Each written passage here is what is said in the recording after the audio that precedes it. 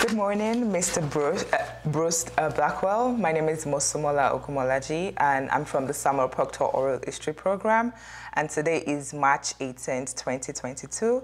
We're so happy to, have you here with us to do this interview. So I think we'll just get right into it. Could you tell us a little bit about yourself? Where were you born? When were you born?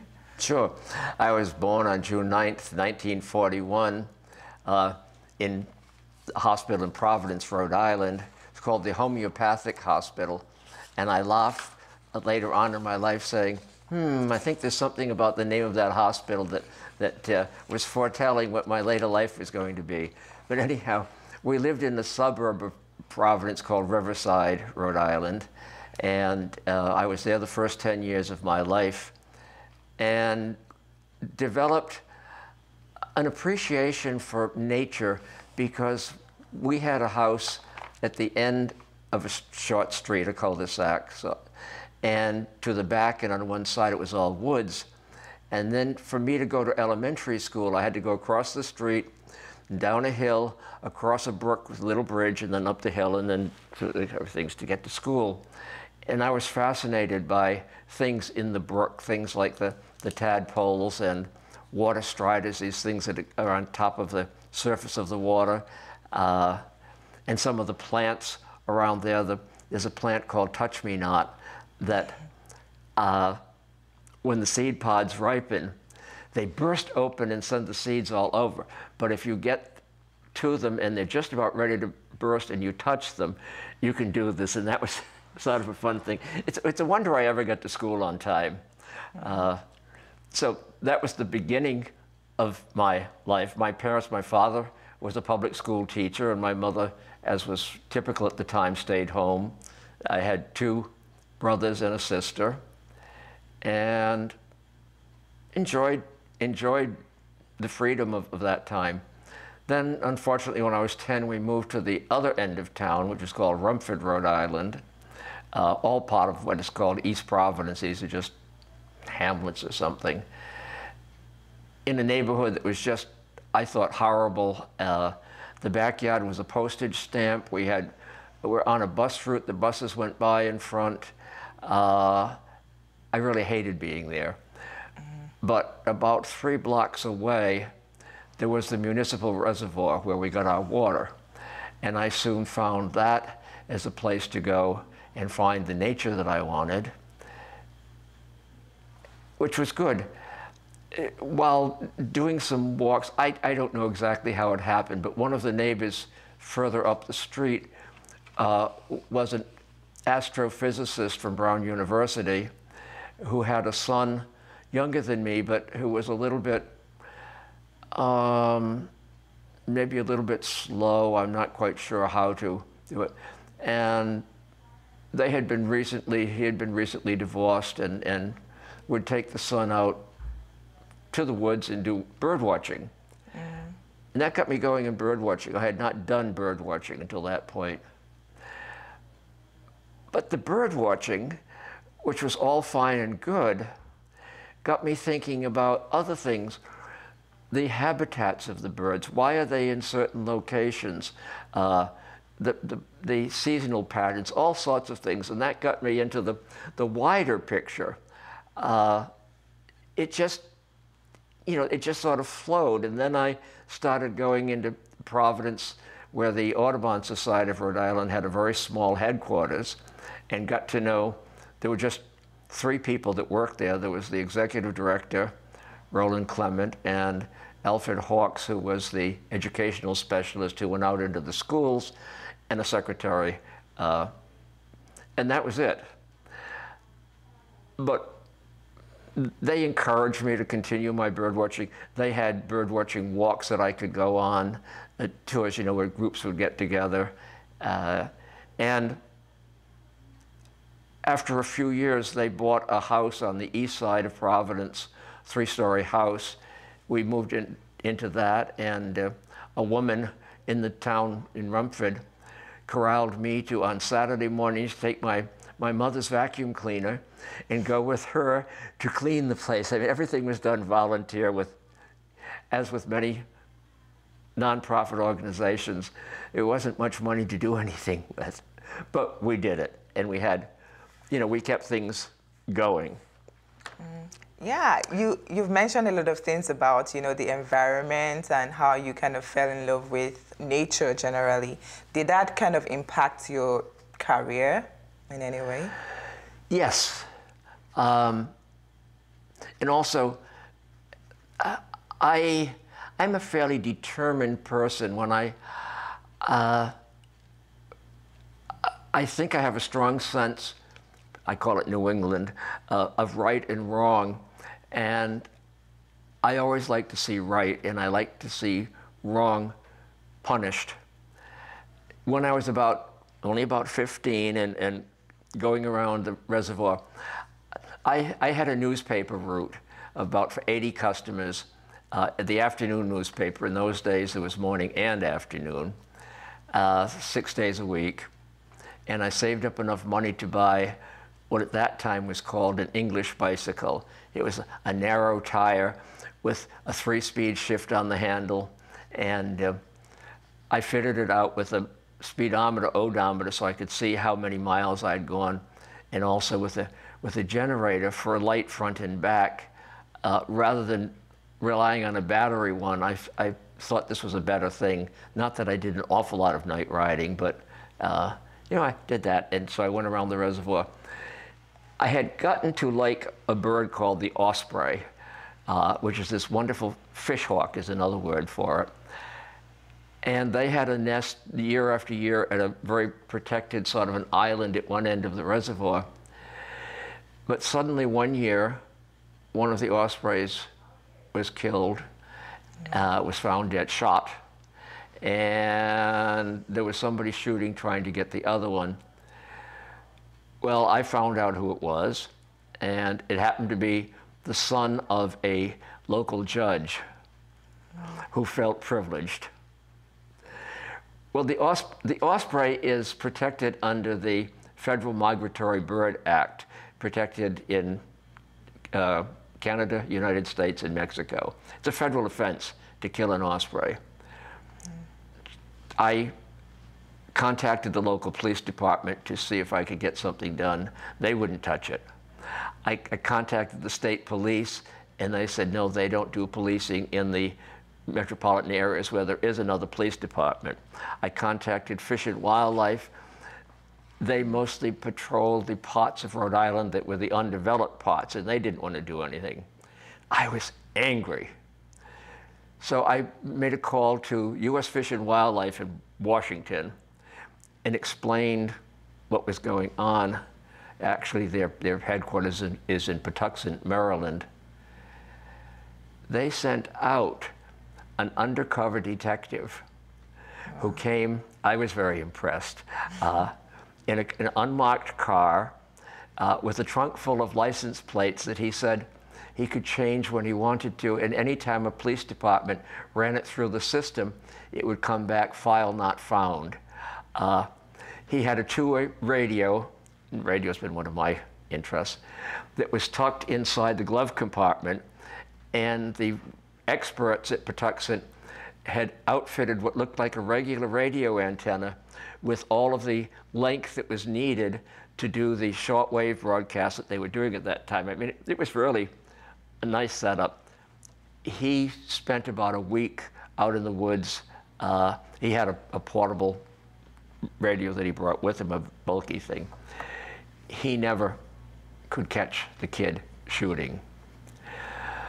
But he made an appointment with the father and went to see him and said, I wasn't there, but this is what I was told. We have evidence that your son has shot an osprey, which is a federal offense, and continues to do shooting around the reservoir. Now you have a choice. You can stop your son from going out there and shooting, or we can take this to federal court. Well, the father was not anxious to have his son in federal court, and so he agreed the son would stay away from there. So I never saw him out there again, but he and his friends harassed me constantly. They ran around in their fancy cars and hooted and hollered and shouted things. I didn't really care, because I had won. The environment had won, laws had won, but I was only 15. Yeah. I think some people might call me a precocious brat. I was a little precocious. School bored me. When I was 14 and 15, I actually attended night classes at Brown University in conservation things. My mother had to drive me there because I couldn't drive, or I would take the bus. And I did well. I mean, I was by far the youngest person there. But it was just something, I was restless and I wanted something to do, and I wanted something to do in the sort of field that I enjoyed doing something with. So that was part of what happened at that time. Yeah, at just age 15, that was commendable. I guess I was probably just running around at the age of 15. That was really commendable. I don't know how really I got the bug in me to worry about what was called conservation back then. It's now the environment, and try to do what I could. I went to college in Rhode Island College, to be a school teacher. It was the family profession. My father and his two brothers were school teachers. Their father had been on the school board. The children of the uncles were teachers. I mean, it was just sort of accepted that that was, which I thoroughly wanted. I got caught in a problem at college because you had a math major and science minor, or a science major and a math minor. It was ironclad, that was what you had to do. I have never been able to do math. I'm hopeless at it. And I'd like to blame it on the fact that I found out later on I have this dyslexia. I still have trouble with figures. I have trouble writing. When I go to write a word, I'm apt to start with the end of the word.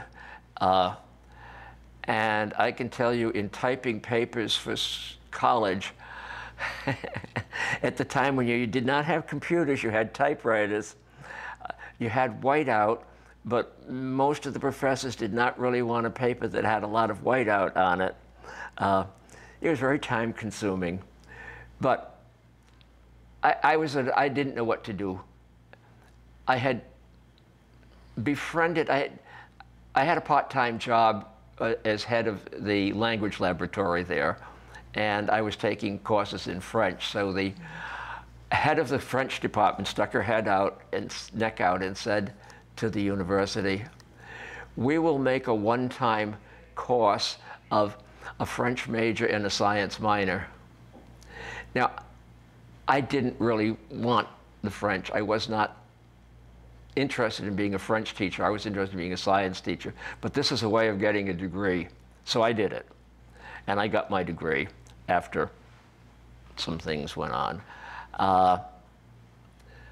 But when I went to get a job, this was for secondary schools, there were no job openings in science, and I ended up teaching French, which I did not like. I guess I did a good job because my principal was upset when I turned in my resignation and wanted me to stay, and the kids wanted me to stay. You should see the letters that came in. But when something else came along, I decided I wanted to do it. Also, and I don't know, well, this is actually an aside about something that's in the forefront nowadays. In my elementary school days, I never had a black student in class. We had none living in either of the neighborhoods I lived in. When I got to junior high school, there were some black students, but I never had classes with them because there were tracks, and they were all in the vocational track. You had vocational, commercial, and college. And I was in the college, so I never had any contact with them. It wasn't until high school that I ever had a class with a black person who excelled. He was better than me. But in spite of this, or because of this, I don't know what, I have no feeling about people from other places. I enjoy cultural diversity and the enrichment, but that's just sort of a side thing that happened in my life that at the time, obviously I didn't think about, but I've had time to look back and say, yeah, I had this experience which was completely white. I never heard anybody in my family or my friends talking discrimination, but it was the neighborhood you lived in and the people that you, so that was something that was also, what was this? Yes, I realized fairly early on, I can't tell you when, that I was gay. Obviously scared to death. And I went through all of school, including junior high, senior high, and college, without ever meeting another student that I thought was gay. It was very frustrating. So I have to say I was sort of intellectually gay. I knew I was gay, but I didn't have people to be gay with. Now, during the time I was in college, at some point, I attended a lecture with somebody from the University of Rhode Island who was talking about the value of salt marshes. Salt marshes, this professor said, provide more nutrients per acre than the best farmland out in the Midwest. And I started thinking about all of these marshes that are being filled in. They're being used as dumps, they're being used as housing sites and all of these things. And I decided that was wrong. Somebody had to do something about it. Well, the state of Rhode Island did not have any laws against dumping in salt marsh. There had no salt marsh laws. But I was determined to do something. And with a little bit of help from the Audubon Society, they found a pro bono lawyer for me. And I started arresting truck drivers who were dumping in marshes. That made me a little bit uncomfortable because it wasn't the truck drivers that were responsible, it was the people who hired the truck drivers. But according to the law, you need to get somebody that you say is breaking a law, even though there wasn't. And we went to court many times, and I had experts come up from the university, and we lost every single case. But the Providence Journal, the newspaper, in one newspaper city, latched onto something and decided to hire a writer to do just conservation. And the issue began to get very good press. And we did not go, we could have appealed to the state Supreme Court, but the pro bono lawyer said he wasn't willing to be pro bono to go there because the amount it would take was just intense. We finally crafted a law with the help of the professors from the university. And rather than show a line on a map and say, this side is salt marsh, that side is water, it talked about the plants and had the plants determine what is a salt marsh and what is not. Because salt marshes, as part of their evolution, are sometimes quite dry. They're not wet all the time.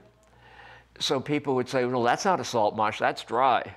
And then I would go back and photograph it at a king tide or something like that. And I say, well, you know, so this answered that question by making it according to plants. The legislature took up the bill, and the night before they were to take their final vote, and I was very apolitical. I was only interested in what I was interested in, which was this issue. I am told, and I did not question who did it, but I am told that the head people in both the Senate and the House found cases of whiskey in their cars when they left work that day. The next day, the bill passed. Wow. So I lost every single skirmish, but won the war. Now, I say I'm the one who stuck his neck out. The Audubon Society was very helpful in the background at getting people who could show up in court and so forth, but they wanted strictly to stay out of the publicity of it because it was negative publicity at that point, and they didn't want negative publicity. I didn't mind that. I could completely see that, you know, the good guy, bad guy sort of thing. But that was something I got done, and I was very proud of. Even when I was teaching, I brought a suit against the yacht club of the town where I was teaching, where most of the school board members were members, because they were proposing to dredge and then fill a salt marsh with the dredgings. Lost that case too. People said, you're crazy to go against your school board.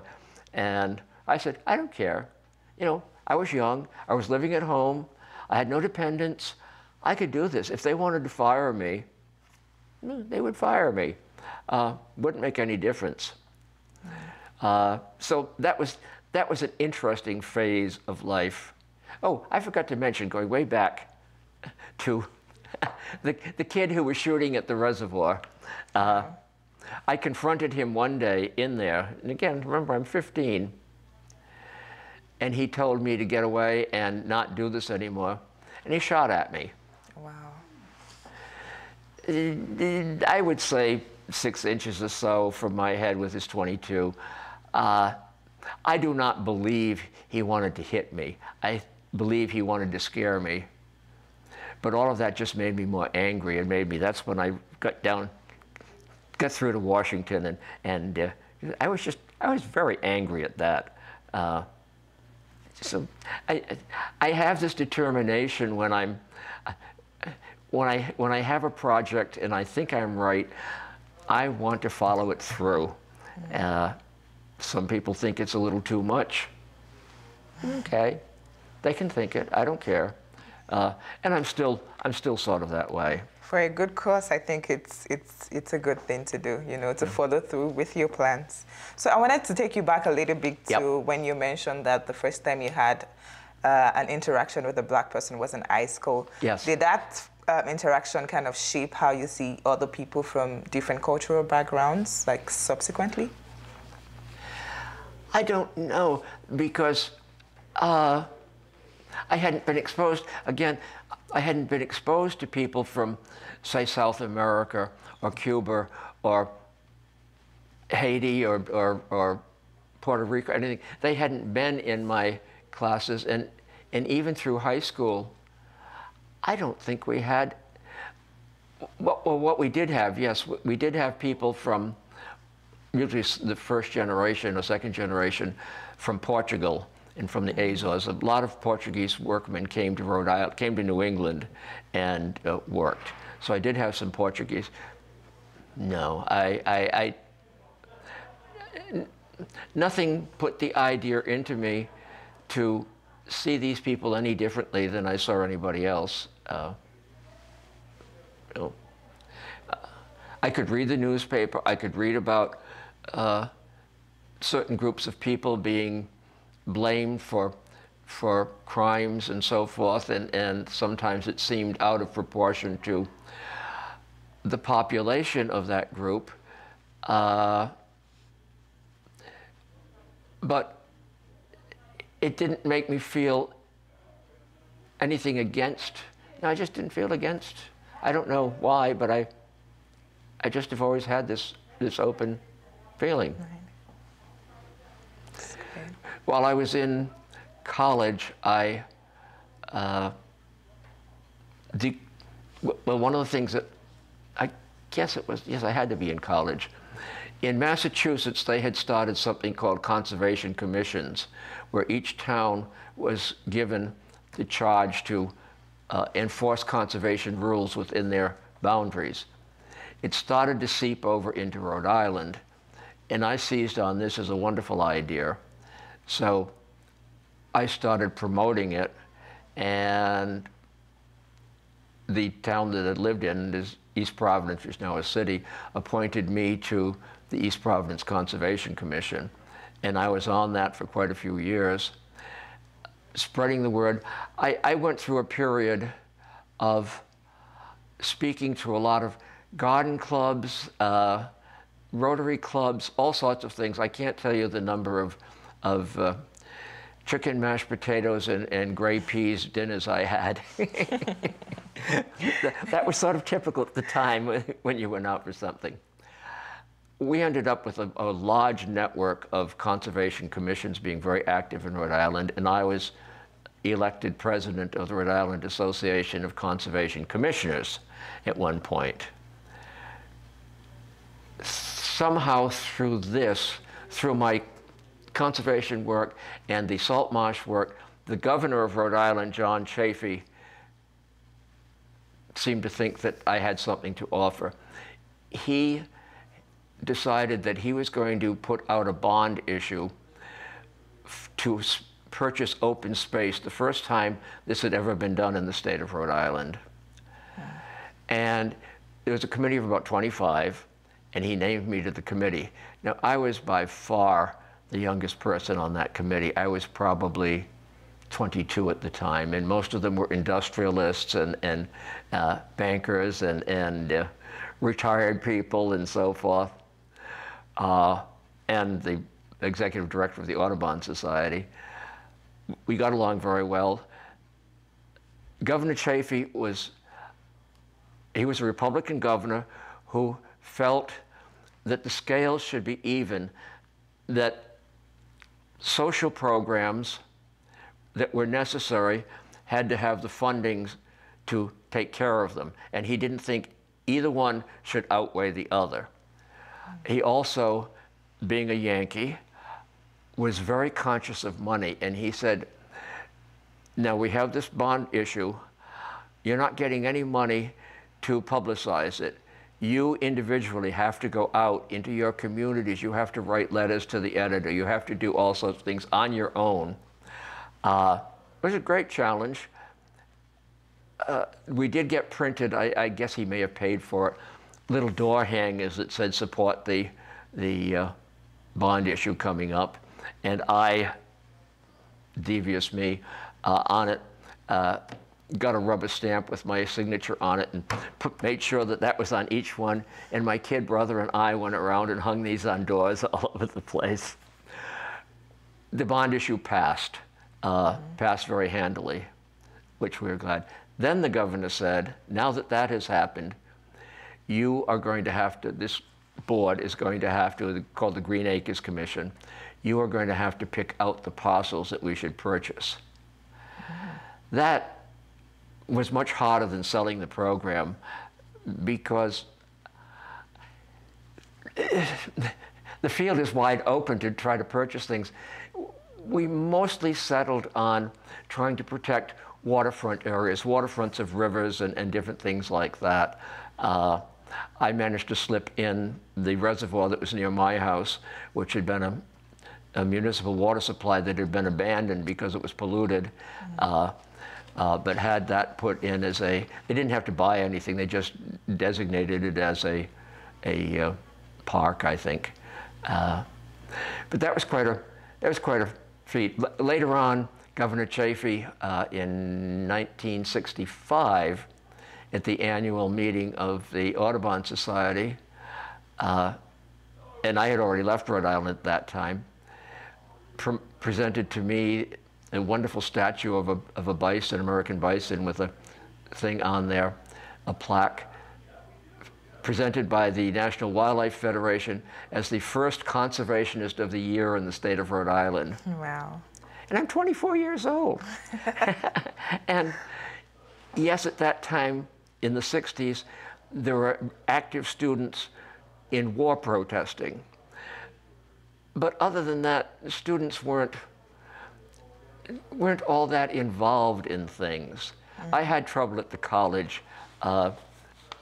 We were to educate children, And at one point, the legislature decided that they had scholarship money that they always awarded to the seniors. And after they had done that several months, they decided their budget was running low, and they decided that they would cut out all the scholarship money. Well, the kids had already applied to colleges and things. Many of the high school students went out and protested. They marched and protested, which at that time caused a lot of trouble in their schools. They were given demerits and all sorts of things for daring to do this. So I got angry and I said, we're going to educate these students. We, as college students in the program, the College of Teaching, should take a stand, and we should support the students in trying to get those reinstated. I wanted to do a march of students. I couldn't get any students to follow me. So I decided to instead write a petition supporting the students. And that, I got a lot of signatures. And that's the one that's in the photograph here of me somewhere here.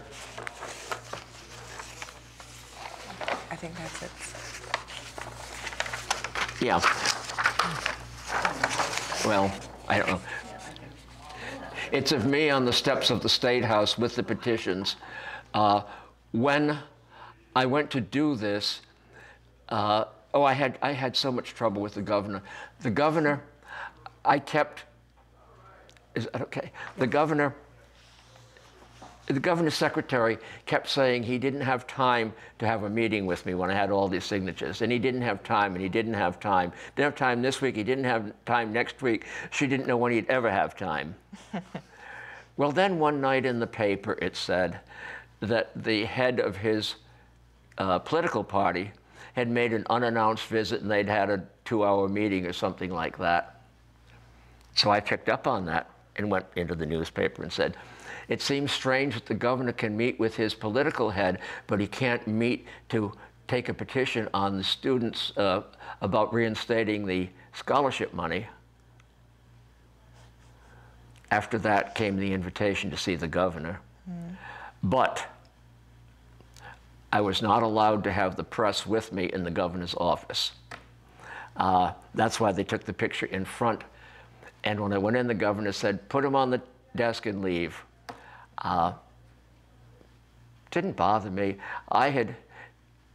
After that, suddenly the scholarships were all reinstated. Wow. Which was only right. You can't take away something after people have already planned it. It was a horrible thing to do. I don't care. The president of my college was very upset with me because it was a state college. They depended on state money. He was buddy-buddy with the governor. And he called me in and gave me a lecture on things. Sort of like what's happened recently with the University of Florida with some of the things. The outfall of that was that the president would not allow me to receive my diploma with my graduating class and cross the stage. It was mailed to me. I didn't make a big deal out of that because to me, it just showed how little he was and how much I had gone in there and I had really, really gotten to them. And that was fine. That was fine. I can do that sort of thing. Wow, that's great. Like, based on your narrative, you seem to have a lot of experience with activism and advocacy. And I'm just glad you mentioned, like, one of the challenges you faced, while trying to advocate at the university. That's commendable. Yeah, that's great. Yeah. Well, by 1964, I guess it was, I was anxious to leave my teaching of French. I really didn't enjoy it. I hadn't had any, nothing had come up in the secondary market for science teachers. I'd had one experience teaching. Back in high school, the high school science teacher was not particularly good as a science teacher, in my opinion. And he was a part-time lawyer and a teacher, and even though he lived at the end of the street and I was friends with his son, I didn't think he was very effective. And I did things in the class that he didn't like. We were supposed to be dissecting frogs, and I refused to dissect the frogs because I said it was completely foolish. We weren't going to learn anything from it. But at one point in one of the days, he said, "Well, if you think you can do a better job, come on up here." So I did. Now, I can't say I did a better job, but I taught for the rest of the day. He never asked me again. Wow. I have that, thing of doing things. So in '64, I was sending out resumes to things like National Audubon Society and Nature Conservancy to see if I could find jobs there, which would continue me on the path of what I really wanted to do. And National Audubon said they didn't have any openings, but an offshoot of the Nature Conservancy called the Natural Area Council wrote to me and said they had an opening. They had an opening on the island of Martha's Vineyard, which was about 75 miles from Providence. I had never been there. They wanted to have a year-round conservation organization started, and they were looking for someone to do it. If I'd been older than 24, I probably would have realized what a terrible job that was. But I didn't know it, and so I said yes. And I resigned my teaching position, left teaching on a Friday and started my new job on a Monday. I went to the island twice in the meantime and found a place to live. Didn't know anybody. Didn't realize until I got to the island of Martha's Vineyard that anybody from the outside is automatically not important. You don't pay attention to people from the outside. If you're not born here, forget about it. I also hadn't realized that the island of Martha's Vineyard in 1965 did not have zoning. I just took it for granted that zoning was something that everybody had. No, and they didn't want zoning. The one thing, the garden club had gotten through all of the, and the island of Martha's Vineyard, which is only about 25 miles long and 15 miles wide at its widest point, has 6 different towns, 6 different town governments, 6 different police departments, 6 different school departments, 6 different fire departments. It's plus a county service that does all of these things too. Completely absurd. It was a challenge.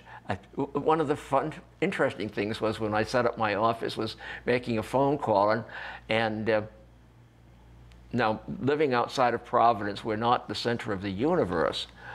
But when Martha's Vineyard, when I picked up the phone to make a phone call, someone said, "Number, please." They didn't have dial phones in 1965. So everything had to go through an operator. Long distance calls were something to try to get through.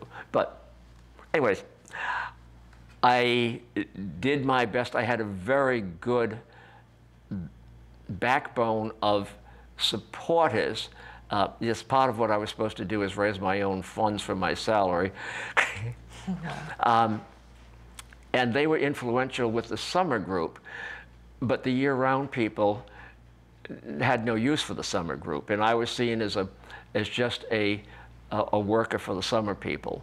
I had to try to establish myself, and it didn't go very well at the beginning because the summer people who started this, had a road at one end of the island that they wanted to not ever take place. It was to go across sand dunes and nesting places for some of the birds, and it was in the end of the island that used to be an Indian territory called Gay Head, and the people of Gay Head, the Indians, wanted to have a road that went down to a port of safety, a little cove. But the people backing me, and I agreed fully, without any zoning, if you put a road down to a place like that, you're leaving it wide open to things like houses, bait shops, maybe restaurants, who knows, all along there, which wouldn't be good in the long run. The town fathers at that point, who were elders, said no, they didn't intend to do that, but it wasn't in writing, and there was no zoning against it. So we went on back and forth, and at one point, the Wampanoag Indians organized, and they went in full headdress around the State House in Boston protesting what I was doing on Martha's Vineyard. Yeah, it was, and at one point, I used to go to all of the selectmen's, they're called selectmen, to the selectmen's meeting each week in each town to figure out what they were doing and to present myself. And one night I had a call from the head of the selectmen in Gay Head, and he said, "Are you coming to our meeting tonight?" And I said, "Yes." And he said, "Well, the select board would like you to know that we cannot guarantee your safety once you cross the border into our town." Wow. That stunned me. It made me angry.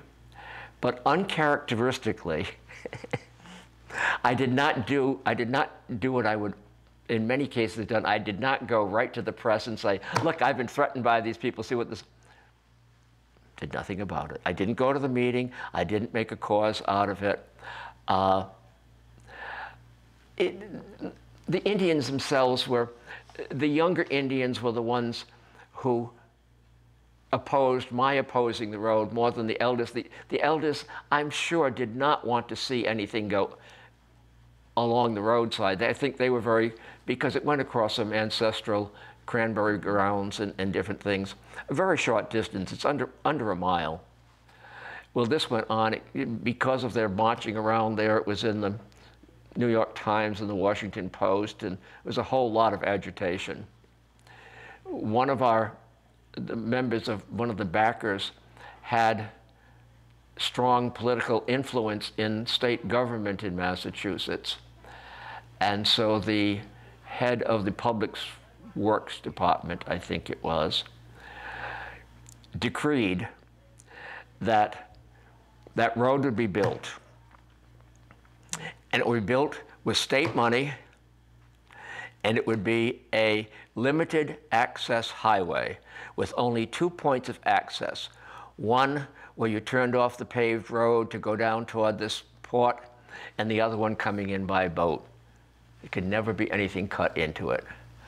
Well, some of the Indians were not very happy with that, but on the other hand, since they weren't going to be paying for it, that sort of smoothed them over.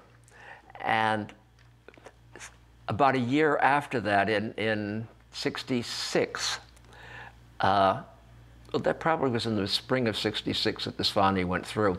For the summer of 66, again, thanks to influential people that were on the board, the Secretary of the Interior, Stuart Udall, and his family came to Martha's Vineyard, and he dedicated, in this town of Gay Head, something called the Gay Head Cliffs, which are these multicolored cliffs, which in their heyday were beautiful. They're not as good now because so much has been washed out in this vegetation.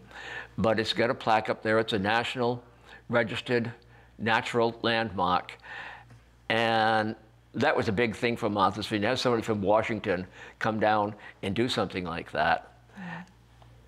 The same head of the selectmen that said he couldn't guarantee my safety called and said, "Can you come to my house for dinner and try to help us plan for this event because we don't know what to do?"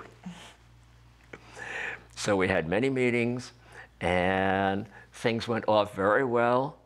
And I, characteristically but foolishly, and Stuart Udall had 6 children, I invited he and his wife and kids to a cookout at my place by myself. And I did it. I was kind of frazzled, but they seemed to enjoy it. I think particularly the kids enjoyed it because the parents could be, most of the time the parents were invited out and the kids were not invited, you know, that sort of thing. So it was fun. But that was an interesting part. Then, if I want to be honest about this whole thing, about my life,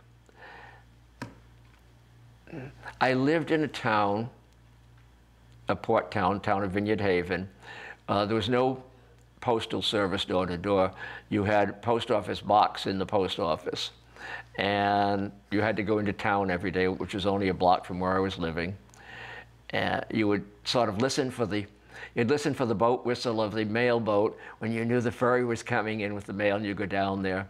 But I would poke in and out of all the stores there. And there was one store in particular which intrigued me. It was called the Flea Market. And they had a gallery upstairs, and then they had antique furniture and accessories, and it was different. It was different. I think Brandy called it oddments and figments at one time. And in fact, on one of his business cards, he had down the flea market, the juxtaposition of the incongruous. He started the business in 1954.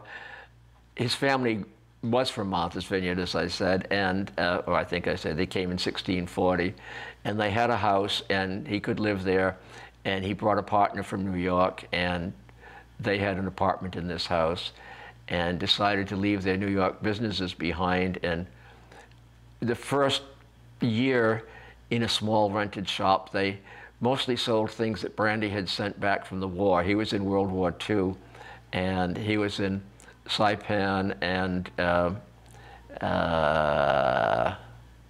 Okinawa. But on his time off, he was head of, as sometimes the military is wont to do. He graduated from Rhode Island School of Design in interior design and architecture. And so he was sent to basic training in camouflage and all that sort of thing. When he was assigned in the South Pacific, he was assigned to be head of the motor pool. Well, his knowledge of motors was you turn a key in and either it starts or it doesn't. But that's the military for you. But it gave him a Jeep and access on time off to travel around these islands and get away from the war zone. So he collected things that had been left behind with the obliteration and sent them back to his parents. In Okinawa, he found a sake table, which he brought back to his tent, and was so taken by it, he made drawings. I don't know, yes, he probably took photographs. I think he must have had a camera. He had been working for a furniture company called, in New York. And he wrote to the head of the furniture company, and the head replied he liked what Brandy had shown. It was kind of impossible to ship this to New York. But with careful drawings and scale and everything, he paid Brandy $500 for the rights to it, and it was produced. It was called the Okinawa table, and I have a cutout from a magazine of architecture or something where they were advertising this. And why can't I think of the name of that company? A very well-known, high-end Baker Furniture Company. And it was Mr. Baker, Hollis Baker Sr., that he was involved in. So that was kind of an interesting thing from his war. Also, he did some sketching, watercolor sketching while he was there to show everything but a war zone, all the peaceful things in the countryside and the people, yeah, but he sent back a lot, and he opened a store and then moved to a larger location in 1960, and because he was able to purchase a building. And we were there until the 70s, when the town became overrun with day trippers, and we decided to move to the country, and we bought an old red barn and called it the Red Barn. But so I got to know his shop, and I got to know him, and he was 26 years older than me.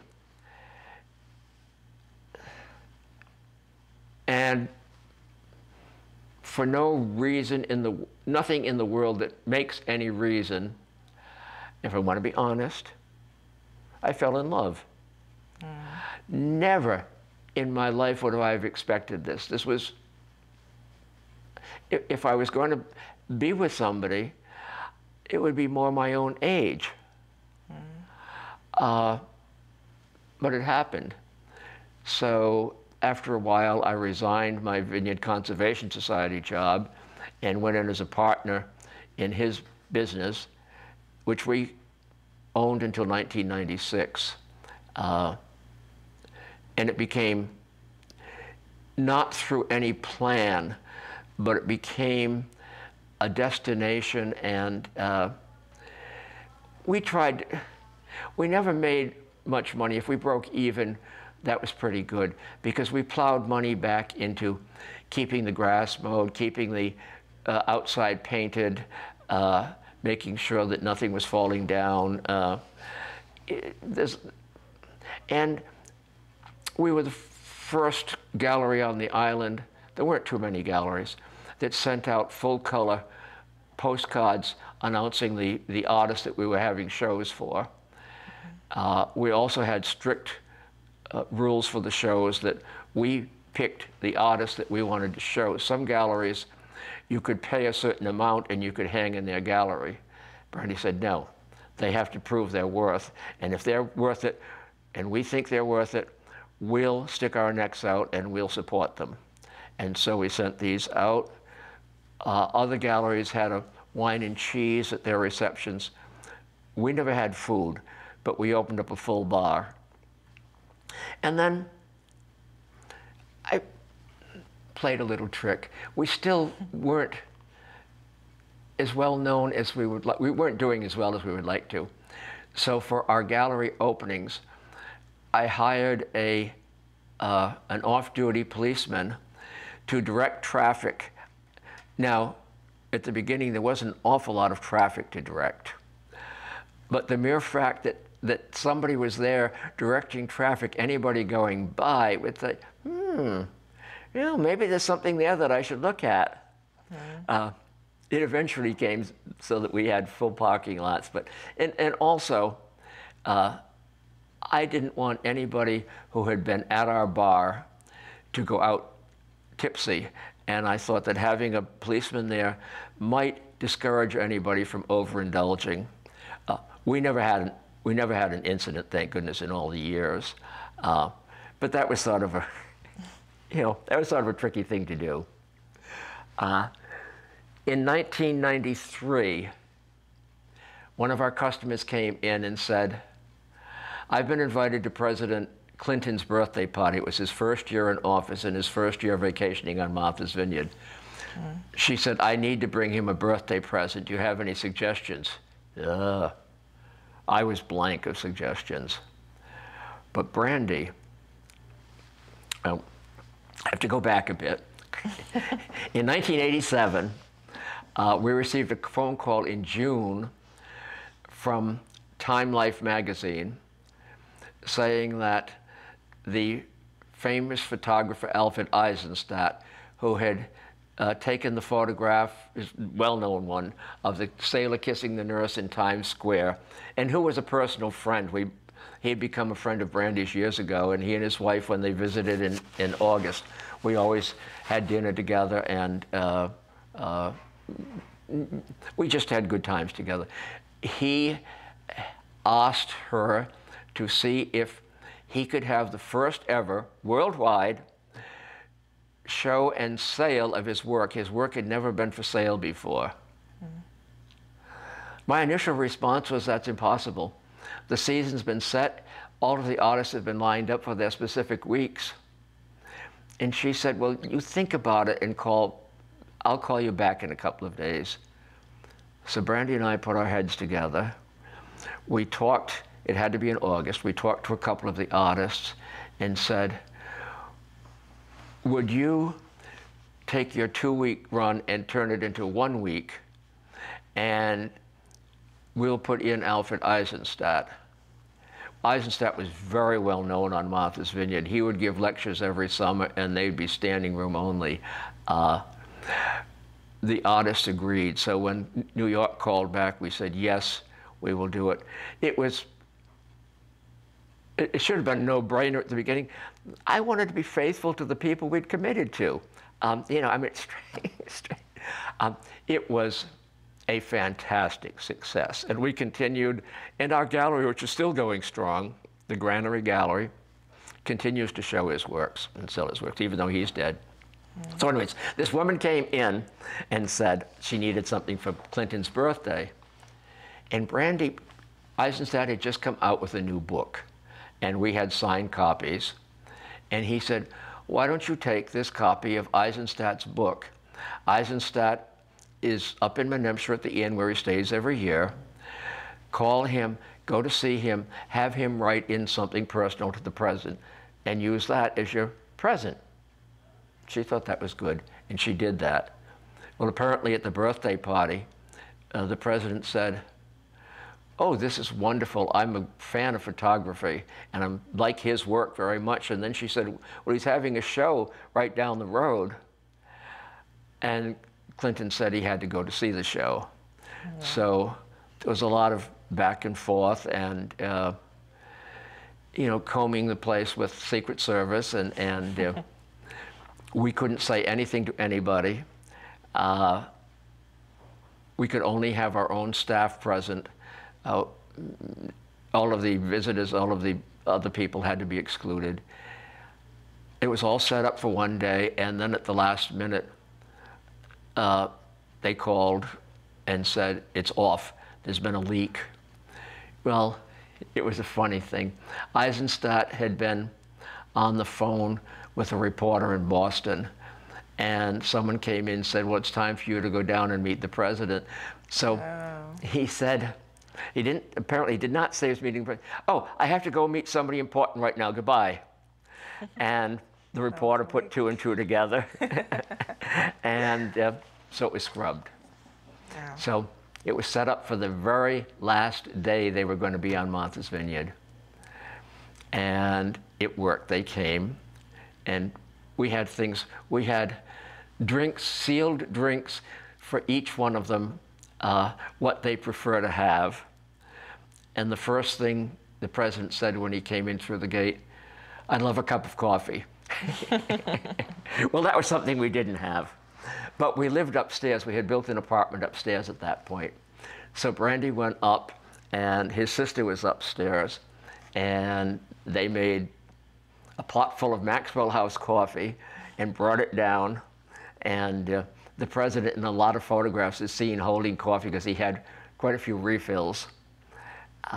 Later on, the Secret Service said to Brandy, well, was that tasted before you gave it to the president? Brandy said, no. And they said, oh, that should have been. Well, it was decaf, wasn't it? And Brandy said, no. And they said, oh my God, he's going to be wired all day. And actually, they stayed with us for about 3.5 hours. Wow. The first half hour, the press pool was allowed in to take photographs, and then they were sent out, and it was just a private gathering. And you would think that it would be a very nervous-making time, but he and Hillary had a way of putting you completely at ease, making you think that you were just the next-door neighbors or something. I mean, there was no nervousness about the whole time, and they were there about 3.5 hours. At one point, even because we had music playing over some speakers, Hillary said, oh, this is good dancing music. And Brandy said, well, shall we dance? So they did a little dance, never recorded because it was after the, you know, when the family could be alone. And the president went through, after Eisenstadt had gone over his photographs and explained them, he then again took Chelsea and went around and said, now, look at this one and see this part of it and this. He was really something. Mm-hmm. We, in previous years, a few years previous, had purchased a copy of the Declaration of Independence that was printed on toile in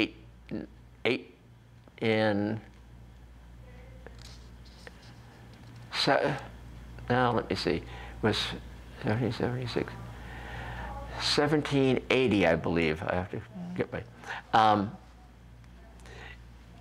It had been sold in 1944 at an auction in New York at Park Burnett Gallery of Americana to the late husband of one of our customers, who then disposed of it. And we purchased it. We thought it was so historic. But it was not anything that was flashy. I mean, it was dull. It was sort of ecru color. The framing needed to be redone. It was sort of falling apart. And we would bring it out 4th of July and place it in the shop, and people would ignore it. When we heard the president was kept, and we always thought of sending it to New York and having it sold at an auction, but the thought of shipping it deterred us. We never could figure out a safe way of sending this. So when we heard the president was coming, we decided, why don't we make this a gift to the country? So that's what we did when the president was going along the wall, and you can see that in one of the photographs here. This one. Okay. Yeah. Oh, you want that? This is the moment that I'm handing him the photograph. Now, our customer had kept the auction record, so we had the complete, is this okay? The complete provenance of it to tell him. His eyes welled up. I thought he was going to tear. He said, I'm a history buff. You don't know what this means to me. Wow. So as we went along with that, I said, you know, we'll put some bubble wrap and stuff around it, and you can send somebody to pick it up later. And he said, oh no, I'm taking it with me right now. And That's great. he did. In 1994, we were invited to every Saturday when he was on the island. He did his Saturday radio address from a place on the island, usually one of the island schools. Well, we were invited to the tarmac to greet Air Force One when it came in, which wasn't Air Force One. It was actually a helicopter. No, it was a smaller one that came in from the Cape, because the big Air Force One wouldn't fit the Martha's Vineyard runway. But we're invited out there, and people like Vernon Jordan were in line. I mean, we're with, you know, big wigs, and we're absolutely nothing. We're nobodies. But he wanted us there, and then he wanted us to be at his radio addresses. We went to all of them the years that he was on the island. And he said it the first time he met us in '94, I've had that reframed, and it's hanging in our personal living quarters in the east wing of the White House, and we'd like you to come and see it. Wow. Well, that was too good to be true. But in August of a year, we couldn't. It wasn't the right time for us to go to visit Washington. But every winter, by that time, we were spending winters in Fort Lauderdale and then going back in May to open up our business on Martha's Vineyard. So I started corresponding with the people that he said to get in touch with at the White House, and I said, and May happened to be Brandy's birthday month. I said, well, we'd like to visit with the president on the 19th of May, which is Brandy's 80th birthday. Well, the staff said, well, yeah, he's a very busy man, and things happen, and we can't guarantee any such thing. But give us a few days on either side of that, and it will happen. So that's how we left it, and they said, keep in touch. They want to know when we left Fort Lauderdale, keep in touch as you head north with our 3 cats. And this is before cell phones. So we tried to stay in touch. We were in, I think it was South Carolina. We stayed at usually inexpensive motels like Motel 6, because we can get a room in the back, and we could bring our 3 cats in without being seen and without declaring that we. A lot of these places didn't have a policy for or against pets, but a lot of places did say no pets, and we wouldn't go there. And we would tell the cats to be good and be quiet. They never caused any problem. They never went outside the litter box or did any clawing or anything. But when we would come back from dinner, if you've been in a lot of the motels, there's an air conditioner unit usually at the window, and the drapes are there. they would go behind the drapes, and they'd be sitting on the windowsill looking out the window. So much for hiding them. But in this one Motel 6, there was this pimply-faced, probably 16-year-old kid that was manning the desk when we said we're going out to have something to eat. And then I said to him, "We're expecting a call from the White House, so please take a message." Well, he looked and sort of yeah, okay, fine. We came back from dinner and he's all, "The White House called, the White House called, they want you to call them." I mean, what more improbable thing could somebody have said to this kid than, "Oh, we're expecting a call from the White House"? I mean, so I'm sure he's gotten mileage out of that story too.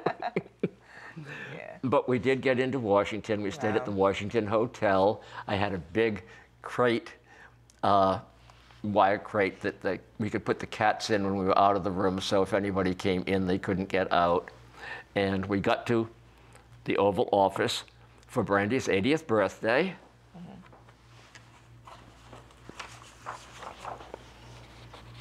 Wow. That's great. Looks great. And then, that was one day. In that day, we also went through, they gave us a tour of the below grounds where they have the florist shop. They have a huge floral shop there because, of course, they have flowers all around the White House and all the special functions.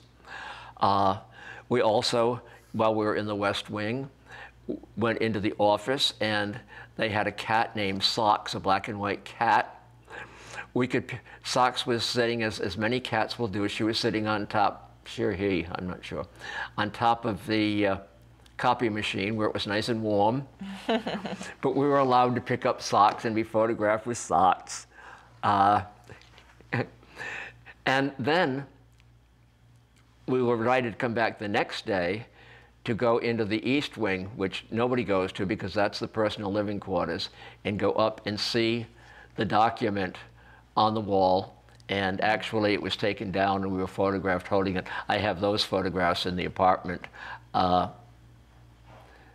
it was quite a special 2 days for people who are just little people from nowhere, not contributors to either political party, just this thing of being in the right place at the right time. It's just incredible. So much has happened in my life that way that these things have come along. So we thoroughly enjoyed the White House part. Yeah.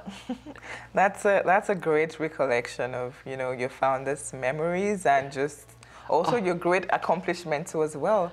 Yeah. And it's great to hear all of the stories. Yeah. One of the things when I was back in Rhode Island, here we go backtrack a little bit. Narragansett Bay is this wonderful bay that dissects Rhode Island, goes all the way to Providence. And it was so polluted, it was terrible. My father used to talk about when he was a boy swimming quite near Providence. Well, you wouldn't dare go in any of the water, and you couldn't take any shellfish or fish or anything. And I thought that was wrong. So, since I had somebody at the newspaper who would write a story if I wrote it, a headline came out, "Angry young man calls Narragansett Bay an open cesspool." That provoked a lot of reaction. Some of it positive from conservationists, some of it very angry from people like legislators, politicians. You know, I wasn't going to be deterred. So I found a friend with a boat and a television station with a reporter and camera, and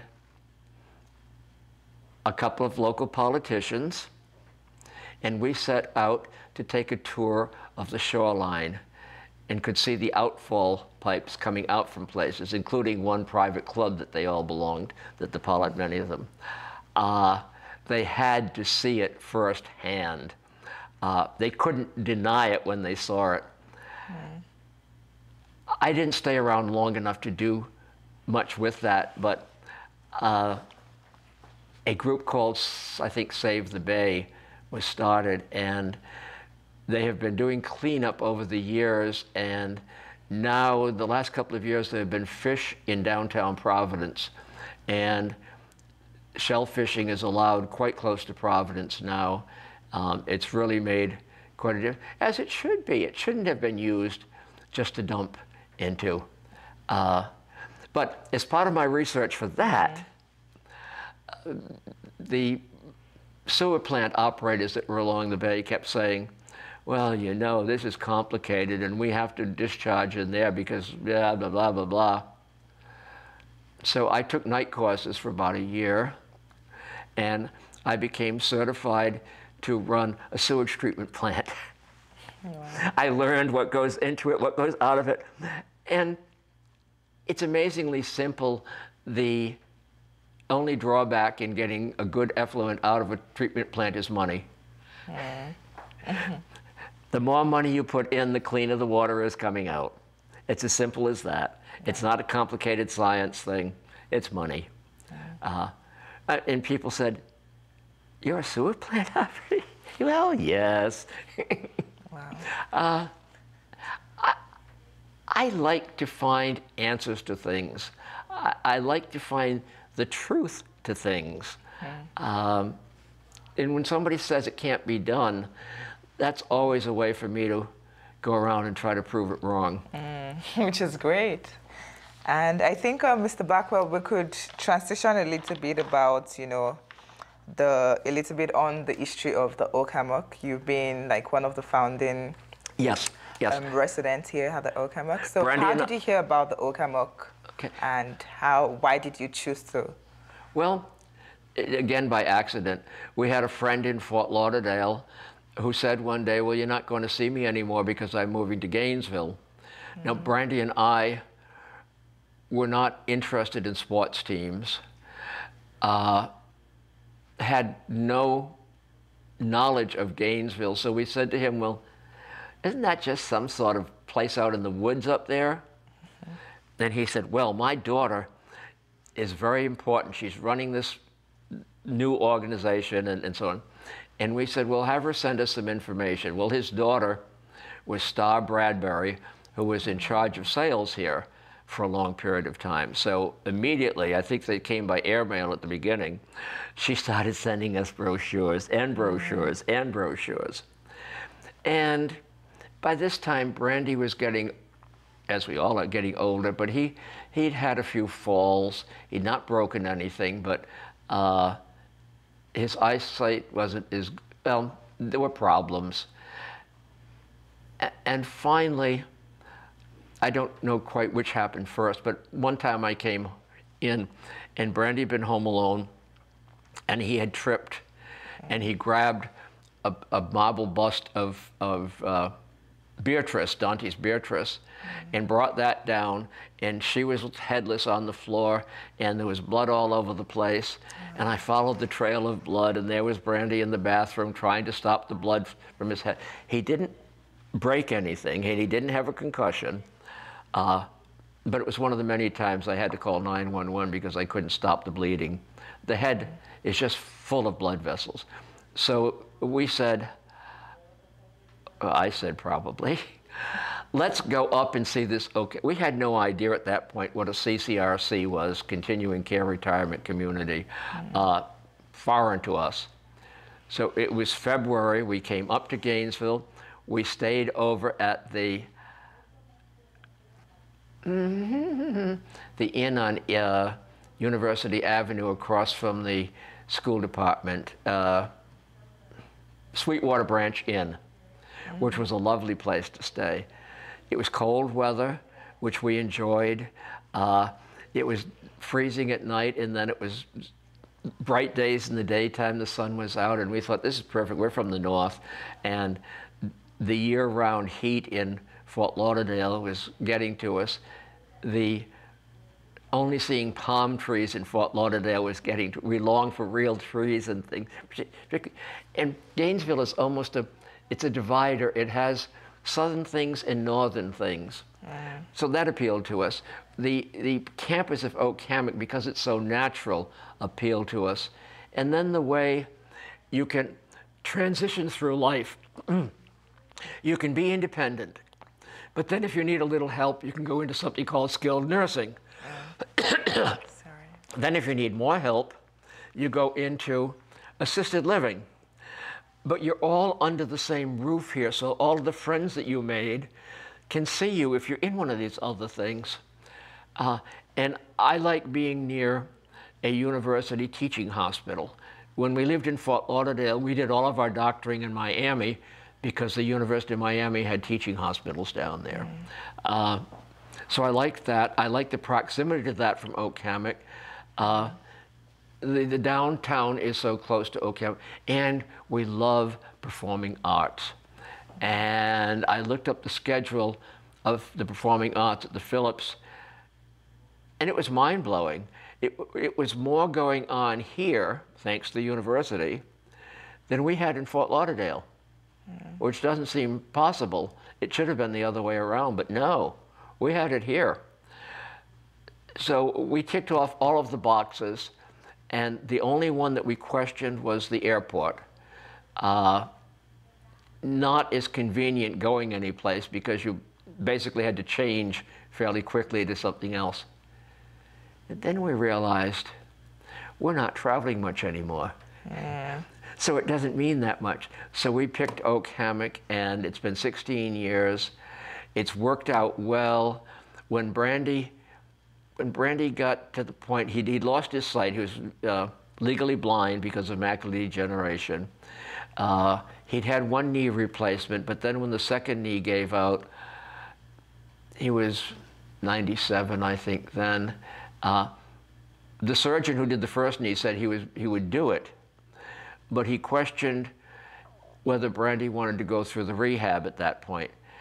And at that point in life, and Brandy didn't have any cardiac problems, luckily, but at that point in life, there comes a question of trying to figure out, well, how much more is there, and how much do you want to go through? And Brandy decided he would rather not have the operation, even if it meant being in a wheelchair. And we got along quite well in the wheelchair. So it came to the point where, because he was getting up a couple of times at night to go to the bathroom, and I had to be with him, he'd get back into bed and he'd fall fast asleep. Sometimes I would, but sometimes that would get my mind racing. I'd be all going. So I wasn't sleeping very well. And I think it was probably a housekeeper who sent word to the social service director here. And she had a conference with us, and she said, I think that your situation is intolerable and can't go on. And I think what needs to be is that Brandy needs to go to skilled nursing and spend nights there, and then he can come back and be with you the rest of the day. Well, that was a perfect situation, because they could get him ready for bed. They could get him up at night. In the morning, they showered, shaved, dressed him. Then I picked him up. We had meals. We went out places. 2 weeks to the day before he died, we were at University Auditorium for a concert. He never lost his mind. He didn't have his sight, and he didn't have his walking, but he had his mind. And I think being at Oak Hammock prolonged his life. It took away a lot of pressure, because he felt pressure too. And things like medicines now were mostly given down in the skilled nursing part, so he didn't have to worry about the medicines, even though I was doling them out and everything. There were just all of those reasons, and I haven't had any reason to regret being at Oak Hammock since then. And I've gotten myself involved at Oak Hammock. I am now on the Residence Council. I've run for that. I've been on it before. It's a 12-member group that's voted on by the membership to represent the membership to the administration and to the board of directors. And then I'm currently chair of the dining committee. I'm a member of the Building and Grounds. In my previous time on the Residence Council, I was chair of Building and Grounds because that's really what I like is the grounds, not the buildings, but the grounds. Mm-hmm. And other assorted things that I get involved with here. Mm-hmm. I was invited to it. I'm a member now of the Gainesville Athenaeum Society, which meets at Oak Hammock. I keep a very full calendar. After Brandy died, I decided to throw myself back into the environmental movement. And when I should say, I didn't leave it entirely, when we had the art gallery, we would have fundraisers for some of the various groups, like the one that I started, Vineyard Conservation Society. We would donate things to auctions for various nonprofits. We were involved in the community. In fact, for Brandy's 100th birthday, the town of West Tisbury, which is where our gallery is located, gave him an award for what he has done to promote the arts on Martha's Vineyard, which was very nice. I mean, we tried to promote artists that were good. Brandy had that background, and he could tell, according to his criteria, whether a person had really studied enough. He wanted to make sure, always wanted to make sure people knew drawing before they did other things, so they knew some of the basics before they did the other. And not everyone came in with something that showed that. And you know, some of them were very disappointed. We had one case where a mother came in time and time again with her things and her daughters, and the mothers were pitiful, but the daughters got better and better, and we finally started having shows of the daughters that were very successful, and not the mother. It was, we were doing that.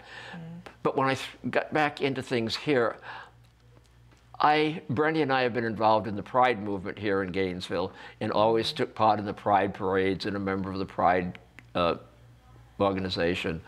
And the Pride parades were interesting because he was in a wheelchair all of the time that we were in the Pride parades, and I was pushing him. And I had little placards that said something like, "We're married," and gave the number of years, because we were married in 2004 on Martha's Vineyard when it became legal in Massachusetts. We did it. I can't say that we got personally a lot out of doing it, except that young people came to us and wanted to photograph us and talk to us. Many of them had never seen gay couples that had been together for a long period of time. They had no idea that this. I certainly, growing up, never had anybody to look up to that I could identify as being gay in a long-term thing. When Brandy died, we'd been together 51 years. Wow. So we did all the Pride parades, and it really, I think it was an asset to the community to do it. Yeah. But then I got involved, and I went before I filled out forms to be on some sort of committee for the county and the city that had to do with environment. And the city, the first one that they put me on was called the City Beautification Board, that I'm still on, which isn't as active as I would like to see it. I'm trying to get it to be a little more active. And the second one is the Nature Centers Commission, and we're the oversight board for all of the nature centers in Gainesville, and there are a huge number of them. And it's that group that last night gave the Green Award to Oak Hammock. Then the county has appointed me to the Environmental Protection Advisory Committee, EPAC, and also the Land Conservation Board, which picks out parcels of land that we think the county should purchase with some of the funds from the Wild Spaces Public Places. That's a very meaty board to be on, to make these decisions. And a lot of it has to do with parcels along the Santa Fe River and the other rivers, and also connectivity, trying to connect corridors for wildlife. But, you know, it takes that. Then, a couple of years ago, well, several years ago, it must be 3 years now maybe, a place called Camp McConnell, which was a YMCA camp down at the Micanopy border that was owned by the YMCA of Palm Beach, had been out of business for several years, and the county thought that maybe it should buy it and hold it and turn it over to somebody who could run a camp. They tried this a little bit. I urged them right from the beginning to purchase it as a county, not to sell it. And what they've said is the part that isn't camp property, which is close to 100 acres, I think, is going to be in a conservation easement, so it's not going to be disturbed. The county entertained a couple of organizations that thought that they would like to run a camp in there, but nothing was quite right, so I urged the county to buy it. The county bought it. Then I urged the county, and I was very happy, then I urged the county to encourage a nonprofit to assist in making an awareness of this new camp and perhaps doing some fundraising. Luckily, the county took the burden of fundraising off because the county appropriated money to rehabilitate these buildings. Some of these buildings go back to the 30s, wow. And they either needed to be rehabilitated, a couple of them have needed to be replaced. The swimming pool, the Olympic-sized swimming pool, had to be completely redone. That was gone. The Lake George, the waterfront had grown up, so you couldn't launch the canoes or anything like that. So there's a lot. But the county said yes. The assistant county manager, Gina Peebles, was named to assist, and an organization called the Friends of Cuscawilla, the county called the place now Cuscawilla, which was the Indian name for there. Friends of Cuscawilla was formed. I was made a director, even though I'm trying to get rid of some of these things. And last year, it took a while. When you go through to be a 501c3 organization, to get the paperwork done, to get this done, to get it approved at the state, to get it at the national, all of this. We didn't get our 501c3 until April. Camp started in June. We did a quick fundraising, and we raised enough money so that none of the kids that went to camp last summer paid any tuition. It was $100 a child. It was just a day camp. And at 9 o'clock this morning, I had another meeting of Camp of Friends of Cuscawilla, and we have a meeting next Thursday to discuss our fundraising for this coming year, which is going to be a combination of a day camp and an overnight camp, and we have to try to figure out how to allocate funds that we hope to raise, and probably will not do 100% funding this year, but try to ask people to be honest about it and say, do they need some help or do they not need some help? For a nonprofit to try to do a means test is almost impossible. We can't get things like IRS records. I thought last year that maybe we could get the notice from the school department as to who gets free meals or something. No, that's privilege, so we couldn't do any of that. So I think we're going to try to rely on what the parents say, and then we haven't decided yet. When it first came up this year, some people thought that we shouldn't provide any money for overnight camp. Somebody made the remark, well, rich kids go to overnight camp and not the poor kids. Well, yeah, that may be because the poor kids can't afford to go to overnight camp. So I said, no, no, no, no, no. If there are kids that meet the guidelines that can't afford the amount for overnight camp, we should be providing it. So that's one of the things we have to hash out at the meeting next Thursday. You know, you don't get everybody to agree with everything all the time. That's true. But I try to look at a big picture and try to keep it as inclusive as possible. And to exclude somebody from overnight camp because they can't afford it is ridiculous. I don't see any justification for it. Now, other people may, but I don't. Can I make a suggestion? Yeah. I think we're probably going to have to come back. Yes. We're running out of time. You're running out of time. Running out of time, yeah. Well, I'm sort of at the end of my the end of my life. We did want to come back, Vasiliers. Yes. We want to make another appointment because there's a lot more, obviously. Sure, to sure, say. sure. Yeah. And, unfortunately, we have 2 more events. Oh boy, yeah. I'm sorry. No, it's not your fault. It's just, I can go on and on because I've had this most interesting life. Yes, which is evident. So thank you. Good. Yeah, Good. it's a lot Good. of great work. The next Thank time you so come much. back, perhaps, if you don't mind clutter and mess, you might want to come to my apartment to photograph some of these other documents Yeah, and that would things. be great. The only reason I brought these, as I say, was I often think that people are skeptical when they don't know people and say, well, you know, nobody knows your background and you can make up whatever you want. And my background is so fantastic, there's no reason people should believe it. So It's been great. Thank you so much You're for your welcome. time, and it was an honor to, Well, thank interview you. you today. Thank you.